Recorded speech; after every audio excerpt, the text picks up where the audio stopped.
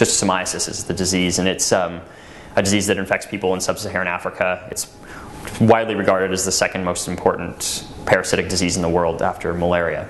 It's transmitted to people by a free-swimming stage that's secreted by infected snails. They call it a neglected tropical disease, and so it's, in the past, has been estimated that about 10% of the people who are afflicted with it really receive adequate treatment. Right now, I guess what we're trying to do is impacting communities in a couple of different places. First is that we have some sort of global collaborations in Kenya and in Ghana, where we actually do sort of on-the-ground community engagement with different groups of people, mostly school-aged children who are sort of the most afflicted demographic.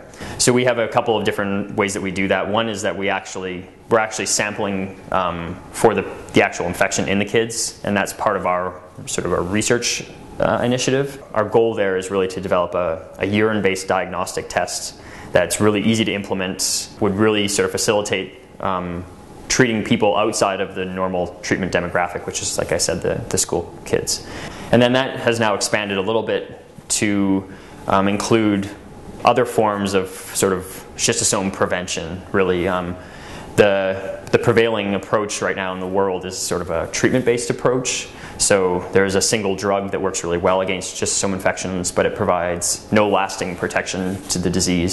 So what our interest is really to complement that drug treatment approach by filling in the gaps with preventative snail-based approach to try to reduce the number of transmission events that occur. When you think about it in terms of Canada, swimmer's itch is really the form of the parasite that we have here, and so we also have some projects ongoing where we're studying the range of different swimmer's itch causing parasites here in Alberta. We're starting up a study this summer where we're going to be sampling from 20 different lakes in Alberta to try to get an idea of what species are there, both snails and parasites, and then that way we can sort of put together a bit of a map of Alberta in terms of when transmission will be a risk at each of these different places, which are sort of the high.